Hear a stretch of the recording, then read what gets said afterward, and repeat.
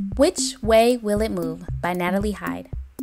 The way objects collide or bump into each other decides how their direction changes. A bowling pin hit straight on by a ball is pushed backward. A pin hit on its left side will move right. A pin hit on its right side will move left. The speed at which objects collide will also decide how their motion changes. A bowling ball that is moving slowly makes the pins fall over gently. A fast-moving ball has more force. It will knock the pins out of the way.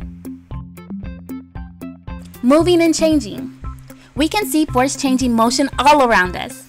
Some objects start to move faster. Some change direction. Some come to a stop. What do you think?